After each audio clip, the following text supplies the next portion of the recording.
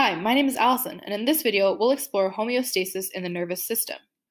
Before discussing the negative feedback loops within the nervous system, we first have to review some concepts and terminology.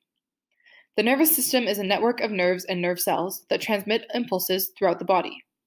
The nervous system contains two parts, the central nervous system and the peripheral nervous system. The central nervous system contains the spinal cord and the brain.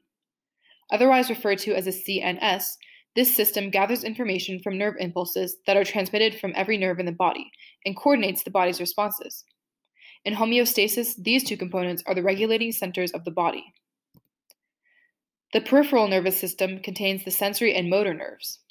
It transmits nerve impulses to and from the brain and spinal cord. The PNS includes the autonomic nervous system, which contains motor neurons and controls involuntary movement. The autonomic nervous system is split into two divisions, sympathetic and parasympathetic. The sympathetic system produces the fight or flight responses that we associate with emergency situations, such as increased heart rate and breathing.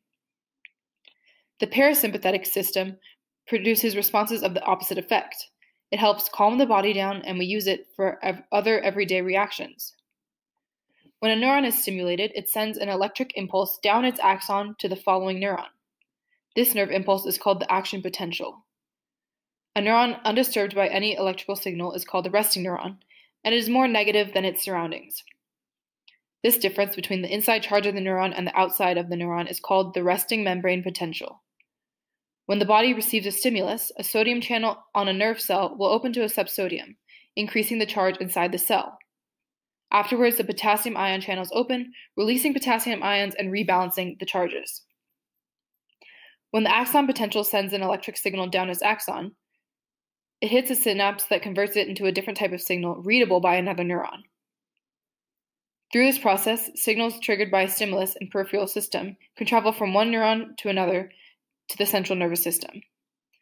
It is also through this process that our body can maintain homeostasis, or a state of equilibrium, for things such as body temperature.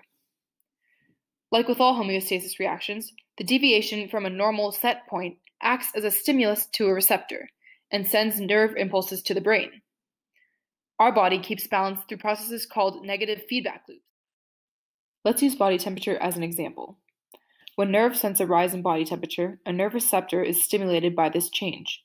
The receptor sends the nerve impulse to the hypothalamus, which is the brain's regulating center.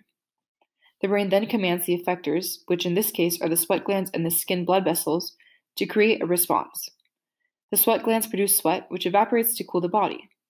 The blood vessels dilate so that the heat from the body radiates and releases from the skin's surface. The body temperature then decreases. If the body temperature decreases too much, however, it goes through a similar cycle.